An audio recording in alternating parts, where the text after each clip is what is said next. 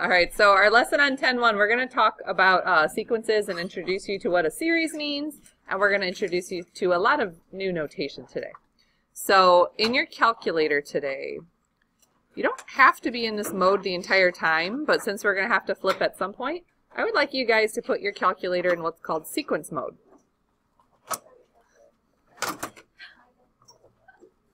So, yes. Okay, so seniors do not have to take this test. However, if they get to the end of when they take their post-test and the grade is not quite where they want it to be, an option is if they've done their homework, they can take this test in order to make magic happen. You're feeling, you got that senior look to you, my darling. Wait, so would this be the one where, like, if you get it wrong, it doesn't count against you? Okay. First disclaimer, this is like a whole page of your post-test, this stuff. So when I say, like, you need to know it, like, yeah, because it's like a whole page of your final. So you still need to know it. So let's kill two birds with one stone, seniors. This is your last hurrah. Hurrah! So let this be it, okay? Suffer through your homework. It's actually not bad. You might, I'm not going to say enjoy, but in comparison to the other things we've done, you might enjoy it a little more. Do the homework. It's not long. If you get to the end and you're like, oh my goodness, I need to pull my grade up, you can try the test. If there's any test out there in PreCalc that I think you guys could really ace with a little bit of effort, this would be the one. Okay? Juniors and sophomores, you will be taking this test. Unfortunately, it won't be for a long, long time. Because we all are taking our post-test next week. So, should I just be like, every day? Yeah, it's next week already. Because next... Okay, so, you guys picked up your review packet, right? I'm a little trigger happy with that review packet. I'm concerned about you guys skipping my class for things like AP tests. So I went ahead and gave you your review packet because your post-test is happening Tuesday and Thursday next week. Okay. Okay. Now, we're going to do that thing where it's like, go over a bunch of questions, take part 1 the next day. Go over a bunch of questions, take part 2 the next day. Which AP test are you taking? Oh, yeah. We'll figure you out. And yes, and I will tell you in the review, like, literally where it splits. Okay, part 1 stops at number this. Okay, so I know you guys like that because then you can focus on trig, you know, trig. Bad news, guys. Trig's on both days. Both days. Oh, yes, thank you. All right, so you're going to switch to sequential mode. Do you see that hanging out over there next to polar? So you'll notice when you go to y equals, when you're in sequence mode, that looks different. Look at that. Now, some of my newer calculators, you have even something else up top. Don't you have like a sub n versus a sub n plus 1? Okay, so for us, everyone's staying the standard a sub n. If you have options up at the top here, just keep it as a sub n. You can change where you start your sequence. Instead of the nth term, you can start at the n plus 1 term. We're not going to mess with that. I don't even know why you'd want to mess with that, but I don't know. Not in this class, you don't. So n min means the starting value for your explicit formula, which typically we'll keep as 1. And then when we have something to program, I will put it in here as the formula. This is where the explicit formula would go. And the only time I really use this is when I have a recursive formula. So remember, the recursive formula is the one where it's like, take the previous term and then add 17. Well, they're not really that hard to figure out, the recursive formulas. But what if I ask you something crazy, like, what's the 192nd term? Like, I wouldn't want to write down that. And what if I then asked you to sum all of the 192 terms together? That means add them all up. That's not something I want to do by hand at all. So we're going to use our calculator quite a bit today. So for now, let's take a look at some vocab. So this is out of your textbook, and it says a sequence is an ordered list of numbers based on a formula. We knew that. We've been working with sequences for the last couple days. If it is a finite sequence, I tell you where to end it. So like, give me the first term all the way out to the 50th term. But there are things such as infinite sequences that never end.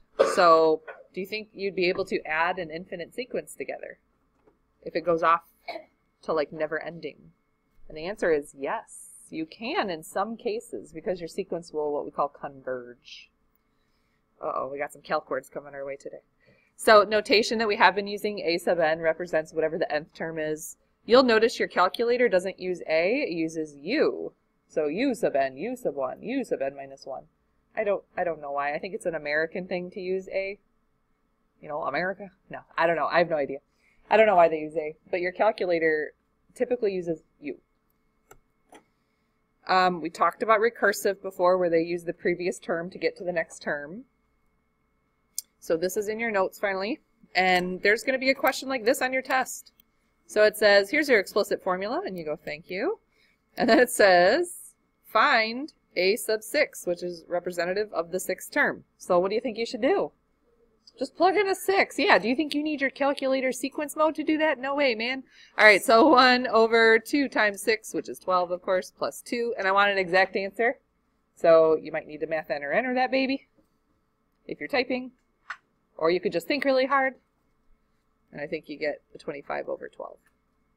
It will say on your test to find whatever the weird term is and then give the exact value. Now, that one came out to a truncating decimal that you didn't have to round off.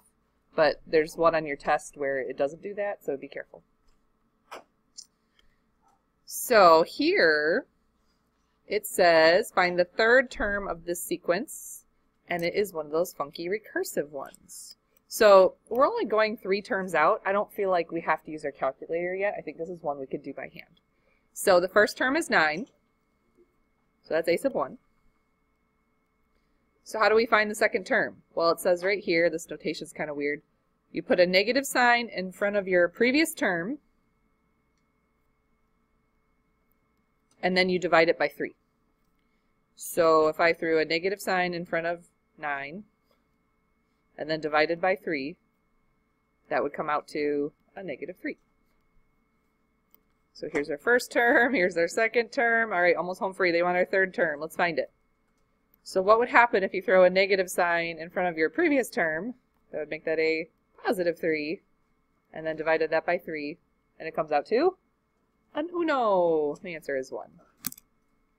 Now that question wasn't too difficult because I only had to go 3 terms out, but if I had to go to like the 52nd term, that would not have been fun. So in that case, I would have used my calculator. I'll show you a little later how to type a recursive into your calculator. Not on this example, though.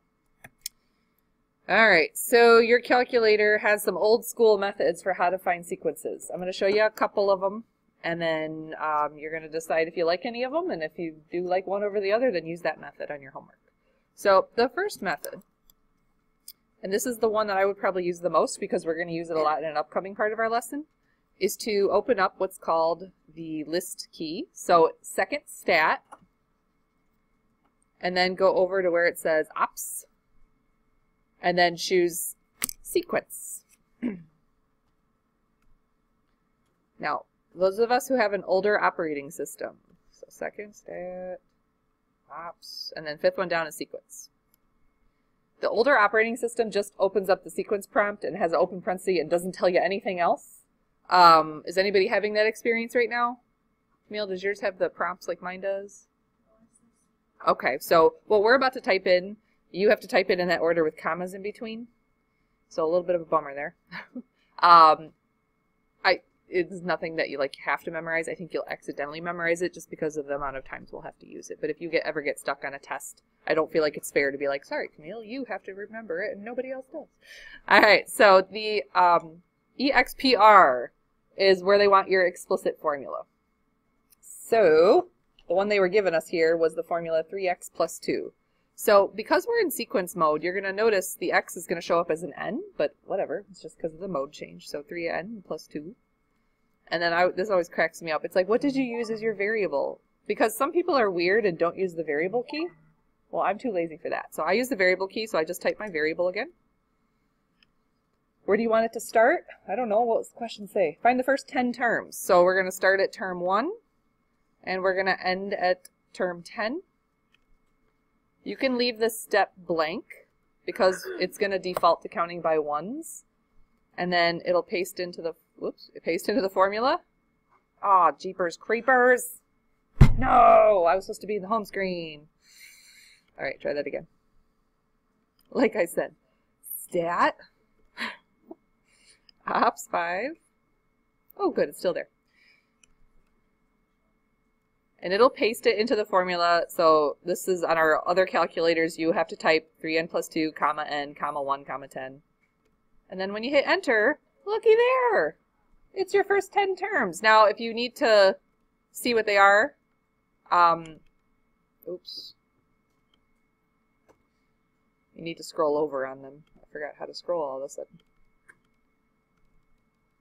Can you guys scroll on yours? This might be a weird thing on mine. Well, it says that 10 right there. 1, 2, 3, 4, 5, 6, 7, 8. Oh, it's 10. I'm so stupid. I'm scrolling over and there's nothing. Okay. There is another one? Oh, now I can't count. I'm extra stupid. Okay, cool. Oh, dang. So you guys figured out how to scroll over? Just me? All right, good. Okay. Well, sorry about that. The other option, I don't know if it says it on here. We could store this into a list. Like if for some reason you wanted to do more work with this, I don't know what, but you could store all these data values into like list 1 using that stow key. But I'll be honest, guys, there's not a question out there where I make you do this. Yeah, that's what I screw up now. Works different. Okay, you're having the same problem I'm having? I was, and then I just repasted it. Try it. I don't know. I'm all for like, I'm the person who just presses the off key on the computer to fix it, so I don't know.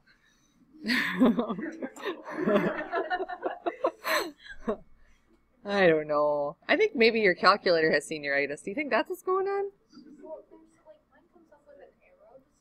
Right, right. Go through the paste, and then before you get out of it, see if it allows you to scroll over right away. No? Nothing? Oh! See, just a little lazy morning for your calculator, that's all. Alright, so she could never get out of it. She's stuck in that list forever. Okay, so that's if you needed to list out a bunch of terms and you're like, yeah, you know what, I don't feel like doing arithmetic 10 times. That would be an easy option for you to fix. The other option is, we're in sequence mode right now, but guys, if you were in just regular function mode, we could have just typed in 3x plus 2 and then gone to our table and went, when x equals 1, you get this. When x equals 2, you get that. Like, wouldn't that have been just as simple? Yeah. So, good news is I don't ever ask you on your test, please list out 67 terms. Like, that's not something I'm going to do for you. I might ask you to list out, like, the next term, or the next 2 terms, or 3 terms at the most, but I don't know if you would use your calculator for this particular skill in PreCalc. I'm not saying never, just not in PreCalc. All right, so we could do that sequence thing, though, in the second stat key that we just hit. We are going to revisit that, buddy, at the end of our lesson. We're going to use that one a lot today, just not really for that purpose. All right, so let's talk more about the sequence mode business. It says on your notes there what all of these cool things stand for in that box off to the right side, so you might want to do a little notating or highlighting over here. So the first thing they ask you for is a starting term of 0 or 1, typically in PreCalc. Like, I think all the time, in fact. We're starting at 1. We will have some applications coming up in the future where I make you start at 0, but we'll discuss why that's that. And then this is where you either put the explicit or you can put a recursive formula. And that's the only reason I would be using this menu right now today is because I have a recursive formula. If I don't have a recursive formula, you probably won't see me in the sequence n equals or u equals notation stuff. And then this part, this third part, is the beginning value. But if you're using it for an explicit formula, like we just had one, it would say blank. So the only time that you would use a beginning value term is if you have a recursive formula. Because remember, they have to tell you where to start. They have to say, like, your first term is 7. Okay. And that's how your calculator is going to do everything. All right, so let's take a look at the 2 questions at the bottom. Oh, there are some notes about windows, by the way, graphing. Oh, it doesn't really say. It says an appropriate window. That's very helpful. Okay, so we're not graphing anything right now, guys, but when you go to window and you go to set up things that make sense to you, like n, your n should be counting however far out you want them to count. Like if you're starting at term 1 and you're going to term 10, I wouldn't have my n part of my window counting something really crazy and weird. Does it default to anything? I don't even know. I haven't used this menu in forever. So right now it's setting up as 1 to 10. Like, I wouldn't go -20 for my first n. That just doesn't make any sense. It's actually not defined for that. So I would adjust these ends and then just manually adjust the window. There's very few times where you guys are going to want to look at the graph. I'll show you the only time you might want to later on in the lesson. All right, talk about number 1 there at the bottom. They give you an explicit formula. It's not anything that we've seen. It's, you know, you don't have to worry about, oh, is it arithmetic or geometric today? It doesn't matter. They gave you the formula for whatever the sequence pattern is, and they want you to find the 8th term. So do you think it would be appropriate for me to grab my calculator and try to program a sequence in right now? I think that's overkill, guys. They just want you to find the 8th term. So can we just plug in 8? So 8 to the 3rd power minus 1 over 2. That's something. Is it 255.5? Cool. So notice, did not use sequence mode on my calculator for an explicit formula. Not necessary. But what if I do something like this? This is recursive. So because it's recursive, this is the only time you'll see me playing around in the sequence mode of my graphing screen. So go to your calculator. Go to y equals, which now will change out for a bunch of u sub n's. And let's program some stuff, okay? So remember, the minimum thing here is the starting term of 0 or 1. You guys can just leave it as, just don't touch it. Is it defaulting to a 1 for everybody? Okay. But let's program, I have stupid stuff from the last time I screwed up.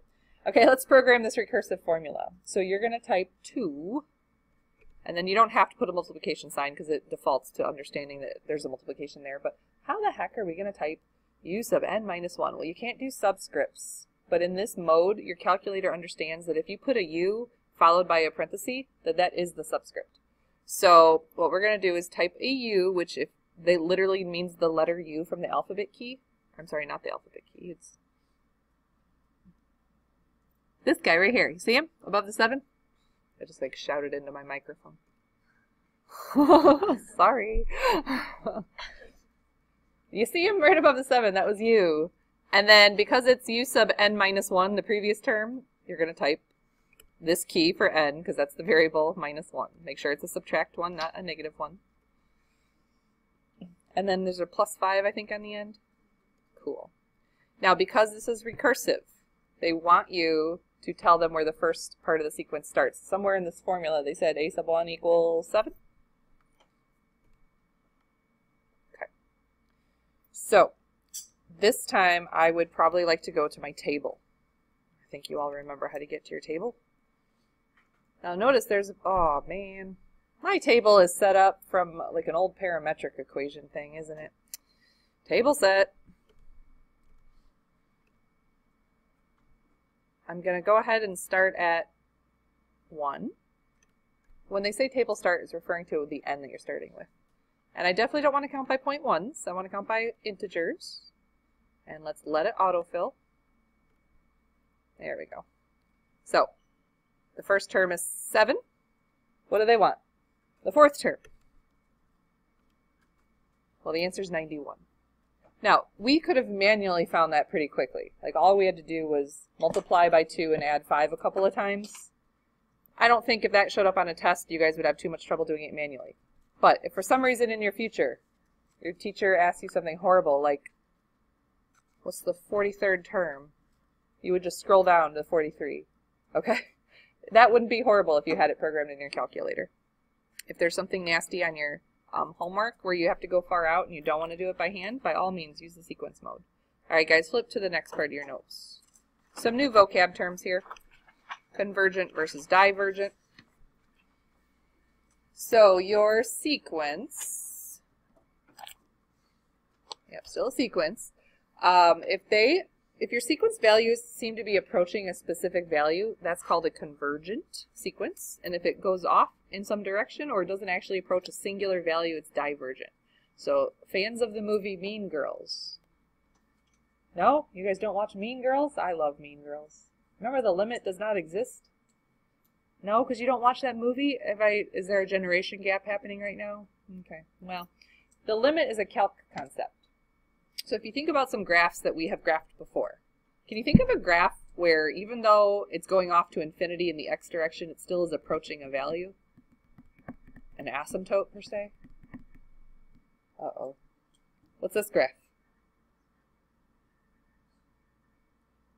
It could be a few things. It's a little different because it does go off to infinity, but slowly. But how about exponential decay? Oh, maybe. Yeah. The inverse of a logarithm. Your friend the logarithm, yeah. So exponential decay graphs approach a limit, right? We're going to see some graphs today that almost look like that, where they're approaching a limit. We're going to see some weird graphs too. All right, let's take a look at this guy's from your textbook. The sequence itself is -3 times n plus 12. So what I'm asking you is if you started plugging in either really large or really large negative numbers, what would happen to the values of your sequence? Are they approaching a final value? Well, guys, think about plugging in like 10, 100, 1,000. This sequence is just going to keep going off and off and off and off and off towards negative infinity because look at the shape of it. It's never going to flatten out and approach a singular value. So this is what we call a divergent sequence. I personally don't graph these because that's just like more time on my test I don't want to take. So what I do is I think about the numeracy of it. You know, the more large the number I plug in, the more negative the outcome becomes. It's not flattening out to anything. It's not approaching 0. It's not approaching 1. It just keeps getting more and more largely negative. So I don't actually take the effort to graph them, but that's because for some reason I really like plugging in numbers. Okay? Let's look at this example. Now you probably would have never known what this graph looked like without me showing you, and that's okay. This is a recursive sequence where it says -1/2 times the previous term. They also put some weird restrictions. It says that your A has to be greater than or equal to 2, and your first term is 36. So look what happens to your outcome values. 36, and then down to -8, -18, and then up to +9, and then down to -4.5. And then it keeps toggling like this. But look what happens as it gets closer and closer to the end of this graph. What's happening? It seems to be like squeezing itself over to the x-axis, and that's called convergent. So it's converging to a value. You don't actually have to know what it's converging to today, just that it is converging. Oh, these are on your graph, on your notes, aren't they? I'm sorry about that. So that was convergent. All right, this one is not on your notes, but take a look at this one because this does trick kids sometimes. So this sequence is very strange. As we plot them, all of a sudden they start going boom, boom, boom, boom, boom, boom, boom. But then they kind of stop moving. They're still going +1/4, -1/4, +1/4, -1/4. This is divergent. And the reason it's divergent is because you never know whether it's going to be at positive or negative. Those are clearly two different numbers, guys. Positive 0.25 and negative 0.25, two very different outcomes. I know they don't seem far apart, but that's all relative, right?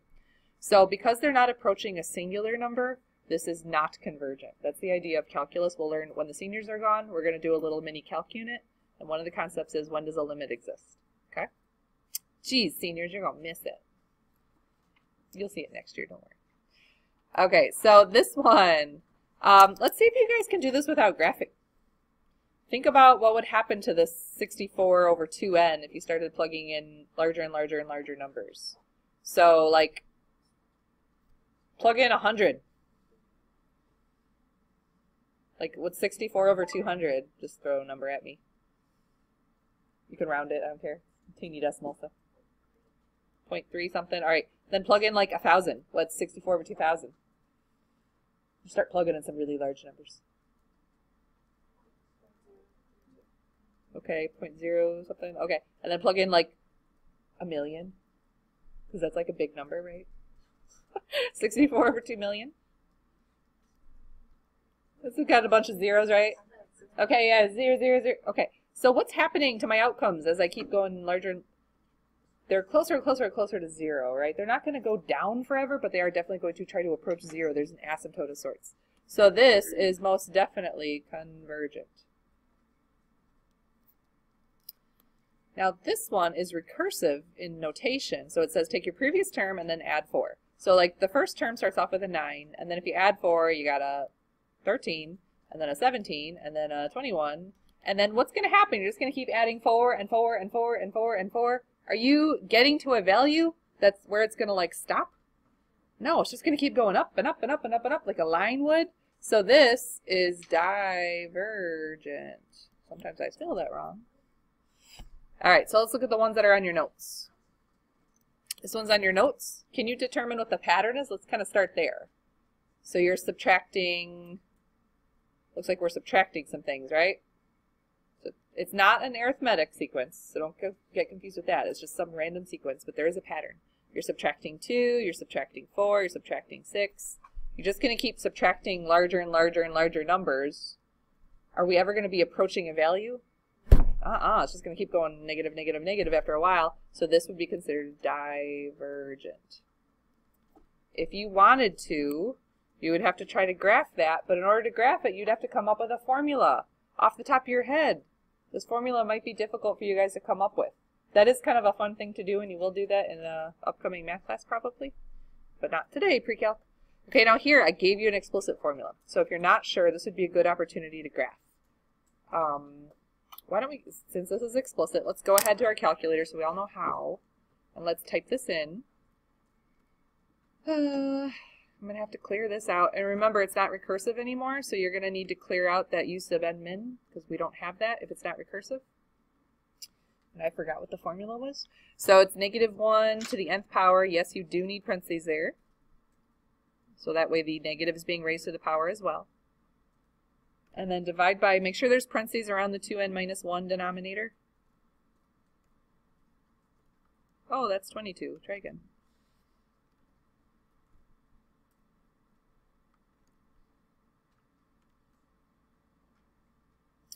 I'm just going to hit graph and hope for the best. I don't know what my graph looks. Well, that's...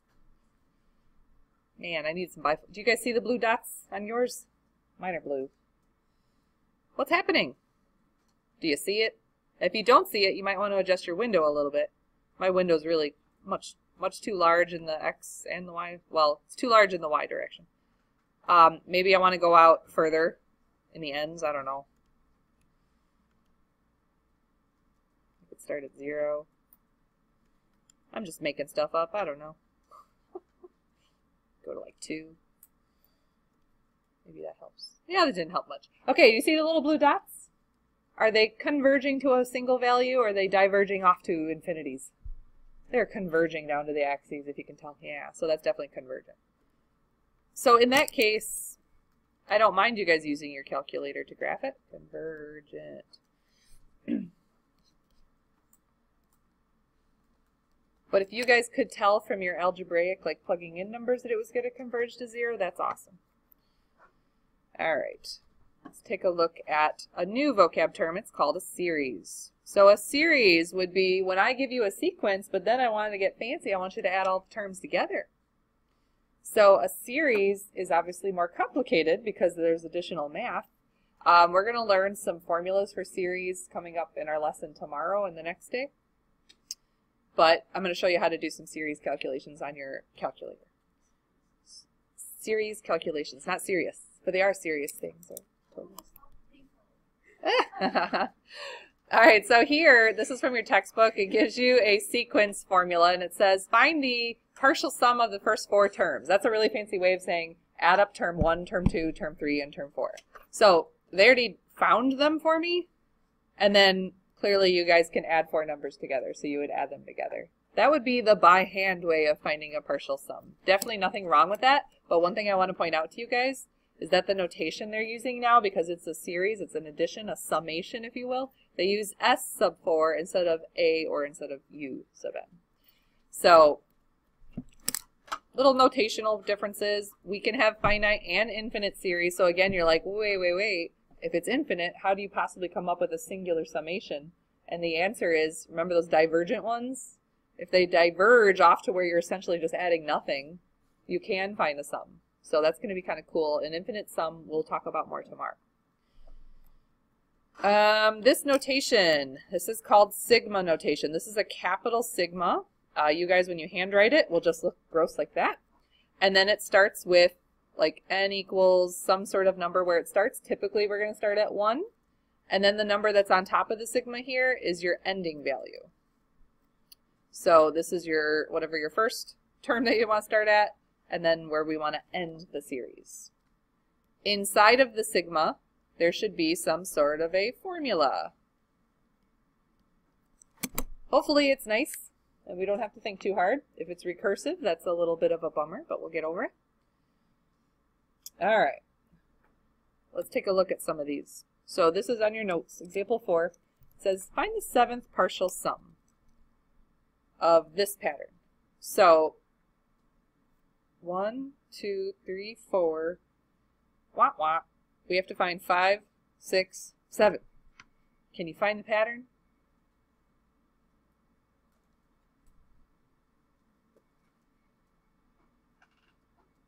Now, this pattern is not arithmetic or geometric, is it? What are they doing? Like this first jump? Did they add 12? And then they added 11? And then they added 10? So the next one they're going to add 9, so they're going to be at 20. So then they're going to add 8, and they're going to be at 28. Am I doing the right pattern? I used to pride myself on my pattern recognition, but okay. And then they're going to add 7, which brings me to 35. So now what we're going to have to do, because there's no formula for us, you will have to manually add these terms together. So please add them up. And through the magic of, I already keyed this. Oh, no, I didn't. Dang it. 63. Cool, cool. So if for some reason I gave you that, and it wasn't any sort of a formula that you could come up with, you would have to manually continue on the pattern and add up all the terms. It's a bit of a bummer. We could have written a formula, but that's probably not worth our time if I'm just adding for 7 terms.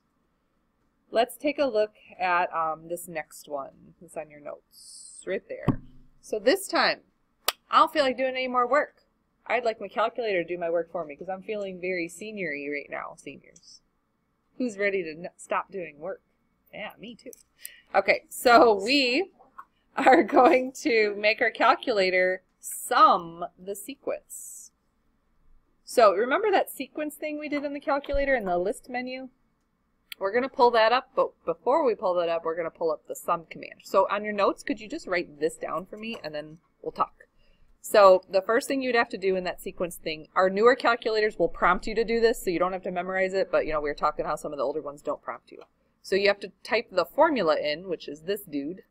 So it's 2 to the nth power divided by 4. And then it's going to ask you what variable you're using. So you'd be like, well, I'm using an n, because that's what my calculator offered me for the variable key. Remember, we're in sequence mode right now. If you happen to be in function mode, this works the exact same way, but you'd be using an x instead of an n. Then the pattern, the order says the beginning to the ending term. So they want the first, see this first to the 4th term. So you do 1, 4. All right, so everybody grab their calculator. Before you pull up sequence, though, you have to pull up sum. The good news is, get to the home screen. I learned my lesson. Okay. The good news is the sum feature is in that same menu, kind of. So you're going to go to second stat again, but this time you're actually going to go over to math. And it's number 5.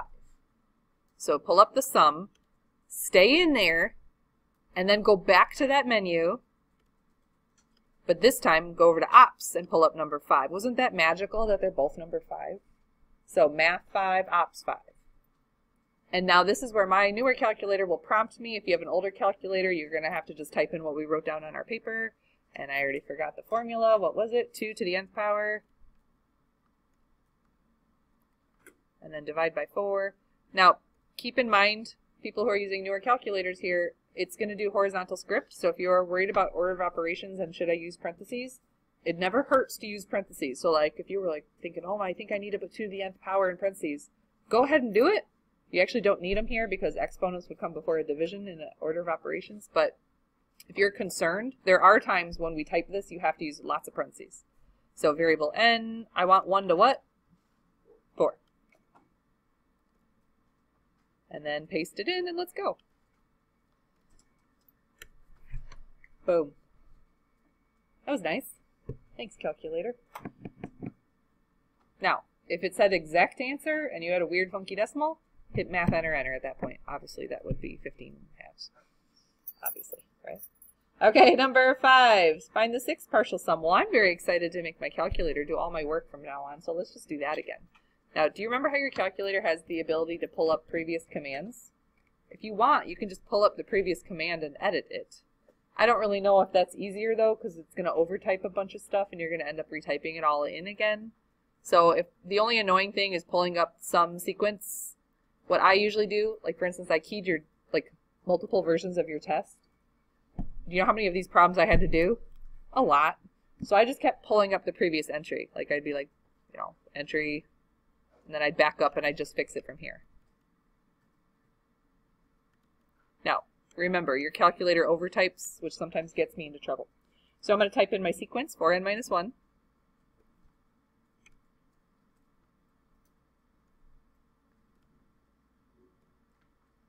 Comma n. Now, remember how I have to get rid of stuff? I'm going to delete this. Delete that. Delete that. There we go. And they want the sixth partial sum, so 1 to 6. I don't really know if that was faster. Maybe I should have just sucked it up and typed again. And I get 78. That was nice. Did you not get 78? You got that furrowed brow. 4n minus 1, comma n, comma 1, comma 6. Alright, so next question, they went ahead and gave me the explicit formula again, so I just need to get that typed into my explicit formula. If you don't like overtyping, then just go grab second list, go over to math to pull up the sum, and then staying in there, go over to ops to pull up sequence.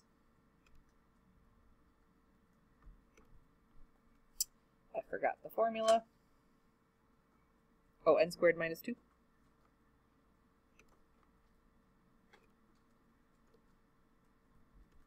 And they want, now careful, this time they want from 3 to 7. So starting at 3 and ending at 7.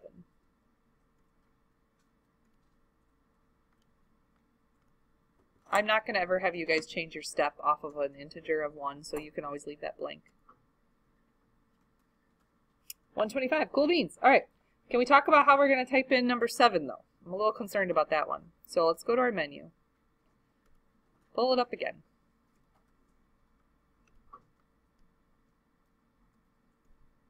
Oops. All right, so you have 3. And then you need to multiply it by the base of 1/2 has to be in parentheses, or you have to use a decimal, so 0.5. And then in the exponent position, you have the quantity n minus 2, and I'm pretty sure you have to use parentheses here. But like I said, it doesn't hurt to use parentheses even if you're not totally sure. The problem is if you don't use parentheses here and we needed them, we're going to be in trouble. I'm pretty sure we need them because it's a horizontal script, so we need to indicate that n minus 2 is in a quantity. All right, now remember I messed this up last time. N goes from 1 to 6 this time.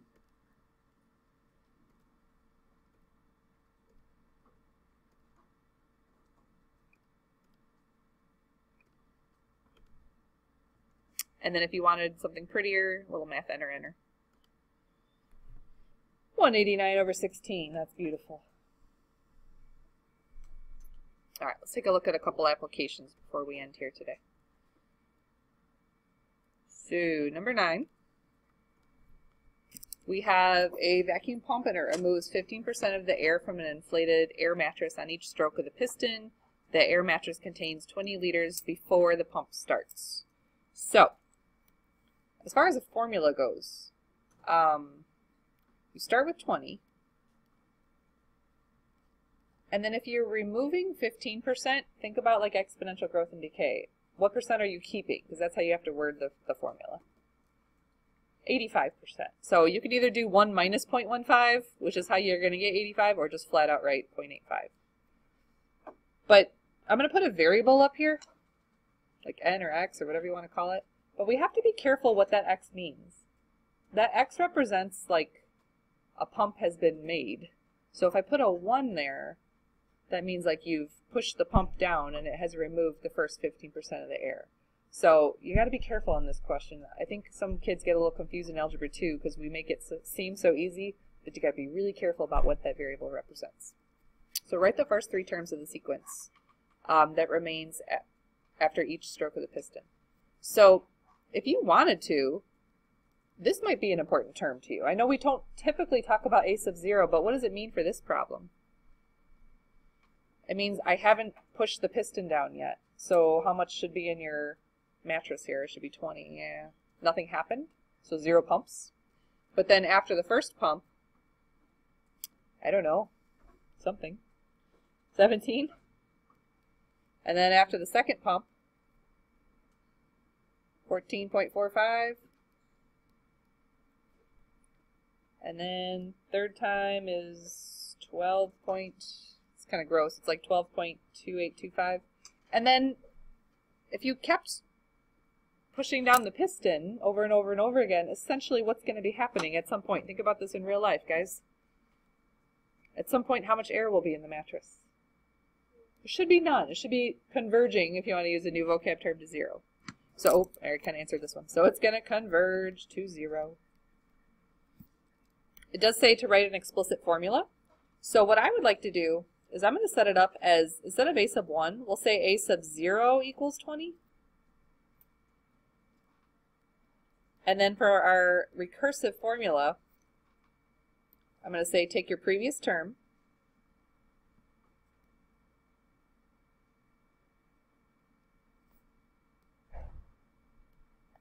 and then multiply it by 0.85. Now, this formula we wrote up here kind of leads me to my next thought.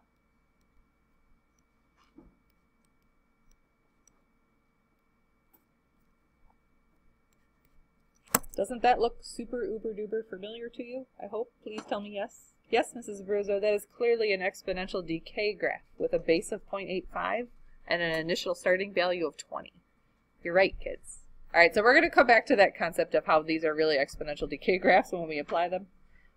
Your homework assignment is probably, if you turn the page, did that sweet angel of a woman give you the book page again? She is so nice. I don't know if this is the actual assignment, though. Let me look. Is it? Look at that.